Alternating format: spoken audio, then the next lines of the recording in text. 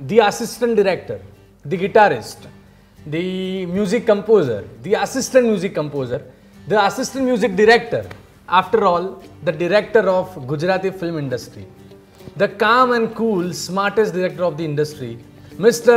Krishnadev Yagnik. આમ આટલી બધી ઇન્ટ્રોડક્શન આપવાની ના હોય કારણ કે કોઈને ખબર નથી કે માણસ ગિટાર વગાડે છે, કોઈને ખબર નથી કે માણસે કેટલી બધી જગ્યાઓએ એમના પગલાં મૂકેલા છે.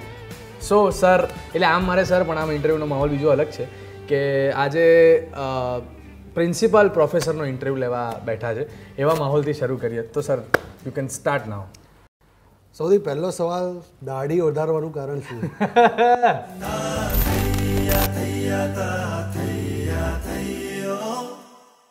દાઢી વધારવાનું કારણ આમ એકચ્યુઅલી કંઈ નથી. એક ફોટોશૂટ માટે આ બહુ બધી ક્લીન શેવ ચાલ્યા કરતું હતું અને મને એમ થયું કે જરાક આમ હોશિયારી મારું એમ.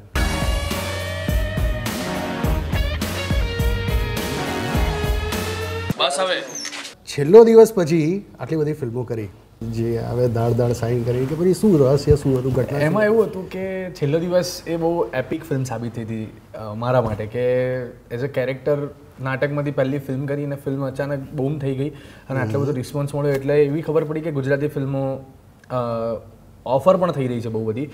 ટુ બી પ્રિસાઇઝ, મેં ફિલ્મો કરી એના કરતાં રિજેક્ટ વધારે કરી છે. ટાલ પડી જશે, નીકળી વાત ના કરીશું. અચ્છા, તો સૌથી વધારે કઈ ફિલ્મ મજા આવી?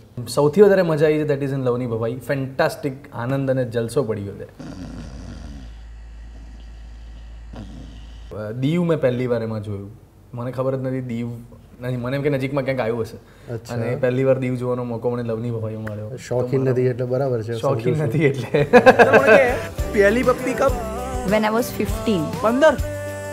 15 વર્ષો તો હું બરફના ગોળા ચૂસતો હતો યાર. લવની ભવાઈમાં જે કેરેક્ટર છે, ઇમોશનલ કેરેક્ટર, તો એના માટે શું છે? એટલે એ કેરેક્ટર કેવી રીતનું છે? બહુ ડિફરન્ટ છે. એટલે એક પોળનો છોકરો છે જેની જર્ની છે કે એને દરેક છોકરી ગમી જતી હોય છે અને પછી સાચો પ્રેમ એને ખબર પડે છે એટલે મનમાં એવું જ હોય છે કે આ ફાઇનલ એમ, બરાબર, અને પછી એ પ્રોસેસ એની છે કે પ્રેમમાં કઈ રીતે પડે છે. તો પછી આટલું ડિફરન્સ હતું તો પછી કેવી રીતે કરવાનું અનુભવ ને એ બધું રહ્યું? હા, જ્યારે વર્કશોપ વાંચવાની શરૂઆત કરીને સ્ક્રિપ્ટ ત્યારે હ્યુમર હતું એમાં કે એમાં સરસ એકદમ ઓર્ગેનિક મસ્તીઓ જે તમારે પરફોર્મ કરવી પડે કે આ જેવા છીએ એવું દેખાડવાનું નથી, એનાથી અલગ પ્રકારનું કેરેક્ટર છે. મિતાઈ ને નિહલ ને સંદીપ અંકલ, આરતી આંટી બધા બેસી અને આરોહી સાથેના ડિસ્કશન્સમાં અને વાંચનમાં ખબર પડી કે આવી રીતે આ સીનને બનાવવાનો છે. અને સંદીપ અંકલ બહુ ક્લિયર હતા, જે એઝ યુ નો તમે પણ છો એટલા, કે શું કરવાનું છે, જેટલી પણ મસ્તીઓ કરે, જેટલું પણ કરવાનું હોય, પણ શું કાઢવાનું છે એક્ટરમાંથી, હી નોઝ ઇટ. તો એ પ્રમાણે આખું બિલ્ડઅપ થયું છે. પણ એક વસ્તુ એ જાણવી છે કે મને જેટલો હેરાન કર્યો એટલા સંદીપ સરને હેરાન કર્યો કે નહીં? નથી કર્યા, એવું જ લાગમાં હતો ખાલી. અચ્છા, સંદીપ અંકલને બહુ હેરાન નતા કરી શકતા બિકોઝ ઓફ એ અંકલ છે, સિનિયોરિટી છે. સો તમે લાગમાં હતા ને બરાબર પૂર્વજ. સંદીપ સર જે 2-3 દિવસ પહેલાં મને મળેલા, એમણે મને હમણાં એક વાત કીધી છે કે ઘણા એવા શોટ હતા સ્ટાર્ટિંગના દિવસોમાં, ઘણા એવા ટેક હતા જેમાં તમે 5-7 ટેક લેતા હતા.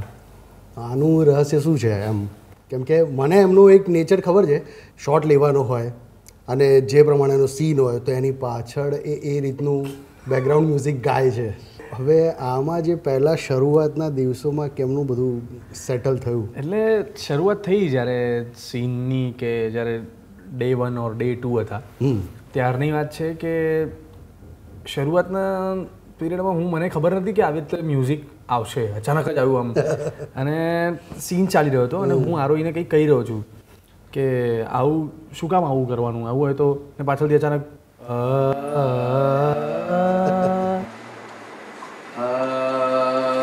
કંઈ થયું કે ભૂલ થઈ કે મારી શું થયું એમ. એટલે ફર્સ્ટ ડે 2-3 દિવસ એવા જ ગયા. એટલે નાટકના રિહર્સલ ચાલતા ને એવી ફીલ આવે કે વિપુલ મહેતા અને કમલેશ મોહતા બધા રિહર્સલ કરાવે તો એવી રીતે રિહર્સલ કરાતા હતા કે આ અહીંયા બેંગ આવશે. એટલે મેં કીધું કે અહીંયા નાટકના એટલે એવી ફીલમાં હું રહેતો હતો કે આ નાટકનું કોઈ મ્યુઝિક ચાલતું હોય ને એવી રીતની પ્રોસેસ. પણ ધીરે ધીરે હું બીજા દિવસથી પછી 2-3 ટેક પર આવી ગયો, 7-8 ટેક પરથી. ક્યાં વાત હે, ક્યાં વાત હે. લવની ભવાઈમાં જેમ છેલ્લો દિવસમાં અમુક વસ્તુઓ હતી જે હજી બી આપણે હસીએ છીએ, આવું કોઈ ઇન્સિડન્સ લવની ભવાઈનો? જેમ છેલ્લા દિવસમાં પેલું આપણે મેં તમને કહ્યું કે ધૂલો જે અંદર આમ હસી જાય છે, જેના માટે 17 ટેક લીધા, જેના માટે 17 ટેક લીધા, એવો એક સીન અમે લોકોએ કર્યો હતો.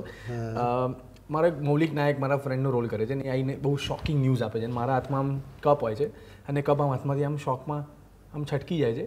અને હવે જેનો કપ હતો ને એ કાકા પાછળ બેઠા હતા, મને ખબર નહીં, અને હાથમાંથી છૂટ્યો ને તેમણે રિએક્ટ કર્યું બાપ બાપ બાપ. એટલે મને એમ થયું કે અરે યાર આ એક તો સીન ચાલે છે, પેલો શોક ન્યૂઝ આપે છે, એટલે લગભગ 8 થી 13 ટેક પછી મારી સ્માઇલ તો પકડાઈ જ છે, પણ એ કાકા 13 વખત બોલ્યા છે કે હાય બાપ બાપ બાપ, અરે મારો લોટો પડી ગયો, હાય હાય શું થયું, આવું કર્યા જ ગયા છે. તો એ મારા માટે સૌથી મેમોરેબલ એક્સપિરિયન્સ, જેમાં હું હસતો ઝડપાયો છું. એટલે એમાં એ છેક સુધી એ સીનમાં પણ શું બહુ આવેલું છે. હવે ફિલ્મમાં મને એવું દેખાય છે અત્યારે કે લવ ટ્રાયેંગલ છે, તો છેલ્લે હિરોઈન કોને મળે છે? બધું અત્યારે જ જાણી લેવાનું સવાલ. તો આ સવાલ જાણવા માટે લવની ભવાઈ જોવી પડશે, કારણ કે પ્રેમ જ્યાં હોય ત્યાં ભવાઈ હોય જ, અને એ ભવાઈનું નામ છે લવની ભવાઈ. પણ એમાં લવ સ્ટોરી છે, એમાં રોમેન્સ છે, એમાં અદ્ભુત ગીતો છે, સફર છે, એમાં કોમેડી છે. સો થિયેટરમાં જોવા જશો એટલે ખબર પડી જશે કે ભાઈ એકચ્યુઅલી હિરોઈન કોણ લઈ જાય છે. તો જોવાનું ચૂકતા નહીં લવની ભવાઈ. ટીટીરિંગ.